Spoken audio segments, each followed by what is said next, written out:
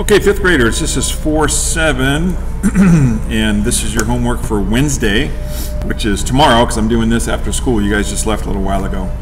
So 4-7, actually a lot of what 4-7 is, honestly, I think it could be more confusing. They do touch on using properties, and we talked about properties early on in chapter 2. You know, so for example, just as a reminder, the associative property,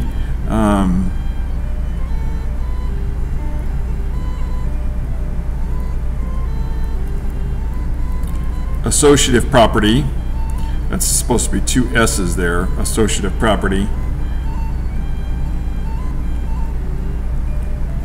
That states that you can change the grouping of the add-ins. So for example, 2.3 plus 5.6 plus 0.05 is the same as, I don't know, 0.05 plus 5.6 plus 2.3. So you can change the order of the numbers and you'll get the same answer. The other one we talked about was the commutative property.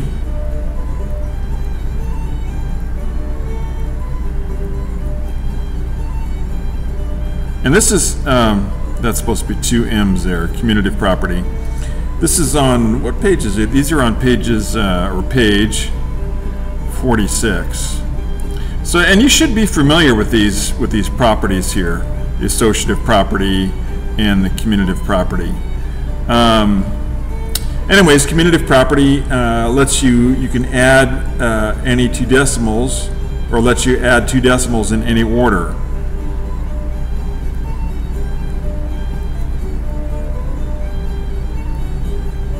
In any order. So, I don't know, 11.12 plus 5.6 is the same as 5.6 plus 11.12. Okay? And so that's what they talk about, using properties to help you solve multiplying with decimals. I'm not going to go over this first page here. I'm not sure what page that is. Let me see here. That's page 154, and I'm not going to worry about the convince me here.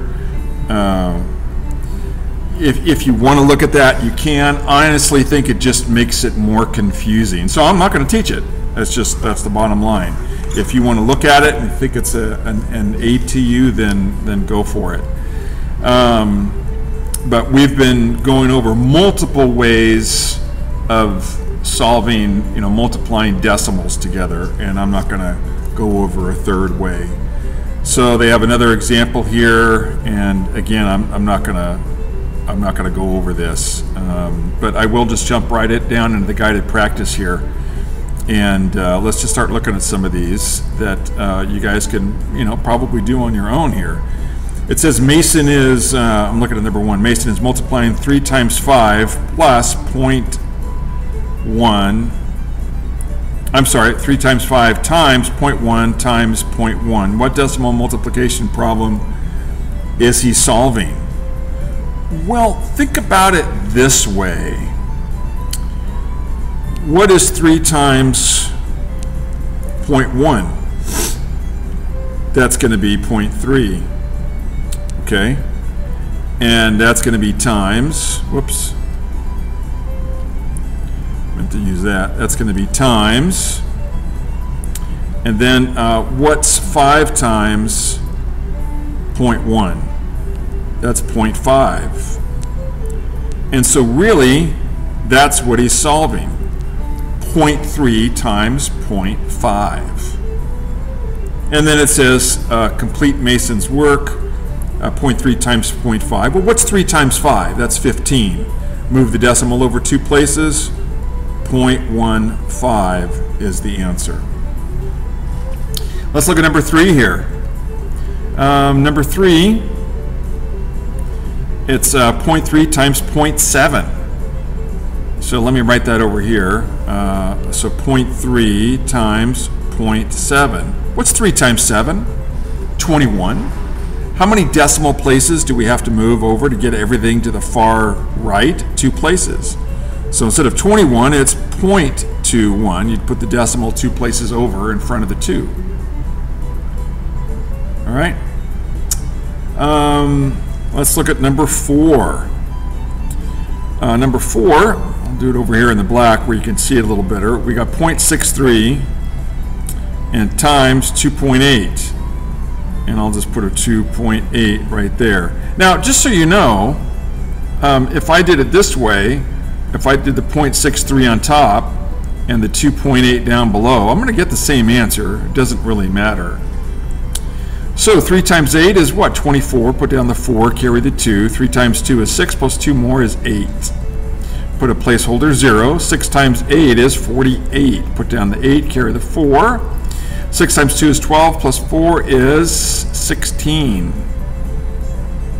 Now we're just adding them together and go straight down. 4 and 0 is 4. 8 and 8 is 16. Put down the 6, carry the 1. 6 plus 1 is 7. 1 comes straight down. Now how many decimal places do we have to move? Well, we've got 1 there, 2, 3. So a total of 3 places to get the decimals to the far right. So we come straight down here. We're starting at the far right. We go in 3 places. 1, 2, 3. 1.764. 1.764 is the answer. All right? So do the rest of these. Do 5, 6, 7, 8, 9, 10, 11, 12, 13, 14, 15. You guys can do those. Let's see here. I am looking at number 16. I better turn down my music here because I don't want my video to get shut down because of some copyright issue. I think you guys remember that happened a few weeks back and I had to do the whole video over again because I had some music going in the background and I picked it up. Okay, let's look at this here. It says the total rainfall in March was 3.6 inches. In April, it was 1.4 times as much. What was the total rainfall? Well, what's 3.6 times 1.4? You should be able to solve that. And 17, a newly hatched alligator. Speaking of alligators, I pulled this picture off the internet. Look at the size of this guy. Here's the world record for an alligator. 13 feet, 11 inches, and a little bit over 1,000 pounds. Now, this picture here, that's not a picture of that particular alligator, but it's a picture of a very large alligator. And oh my gosh, they get big. So anyways, back to number 17 here. 17 says a newly hatched alligator is a 0.5 of a foot, which is what? That's a half a foot long. And so 6 inches. An alligator is 16.4 times as long. How many feet longer is the adult alligator than the newborn alligator? Well, what you're going to have to do is 16.4 times 0.5. And you're going to get an answer. Okay?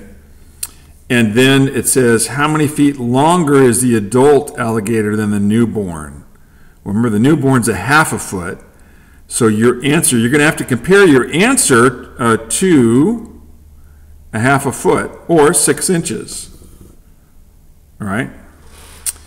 Number 18, Nature Club held grasshopper jumping contest. Good luck with that. The distance the Bugmaster jumped is 1.2 times the distance Green Lightning jumped. The distance Top Hopper jumped is 1.5 times the distance Bugmaster jumped. Oh my gosh. Complete the table to show the distances. Oh my gosh. Okay. First off, what's the information we got here? it says the distance Bugmaster jumped is 1.2 times the distance of Green Lightning. So Bugmaster we don't have.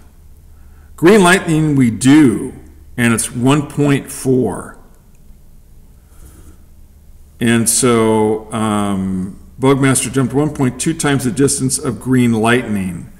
So to fill out that one, you need to do 1.4 times 1.2 equals. And that answer, whatever you get there, and I'll just do this, that answer goes there. Okay? And then it says the distance top hopper jumped is 1.5 times the distance of Bugmaster. Okay, so then your answer, gosh, I hope it's correct, all right, times 1.5 equals, and I'll do this one in green, the top hopper. Man, confusing. They don't make these easy. Convoluted. All right. That means it doesn't make a whole lot of sense sometimes. 19. What are we doing in 19 here? 19. Amanda bought a 6-cup bag of shredded cheese for $6.89. She used 2.2 cups to make lasagna and 1.2 cups to make pizza. How much cheese is left? That's easy. What are we doing here? First off, they gave us some information that's unnecessary.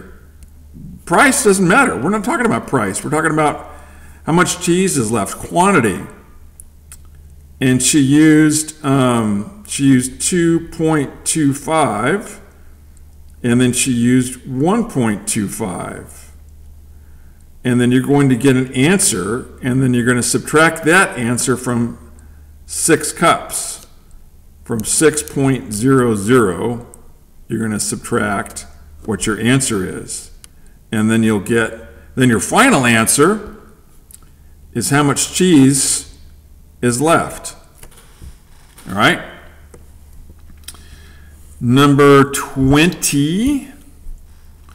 Jody drew the Eiffel Tower 6.5 inches tall. She thought it was too tall, okay? So she multiplied its height by 0.8. The second drawing was too short, so she multiplied its height by 1.2. Predict whether her last drawing was shorter, the same, or taller than the first drawing. I'm not interested in predictions, although you could guess if you wanted to, because your predictions are going to vary. So she drew it 6.5 inches tall for starters. Okay. And so she multiplied that by 0.8. So 6.5 times 0.8, and we'll get an answer. And then the second drawing was too short, so she multiplied its height. So whatever your answer is, here's your answer. Okay, there's your answer. These are one and the same. You're going to multiply those, that answer, by 1.2 times 1.2. All right, and then you'll get another answer.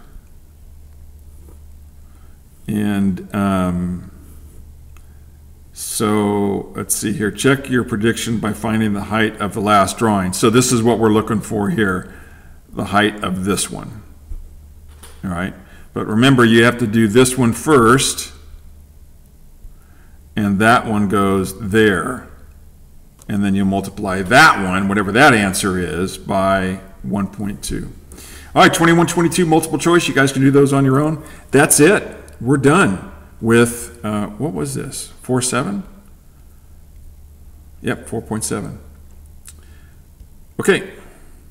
And I will see you guys, well, I will see some of you on Thursday.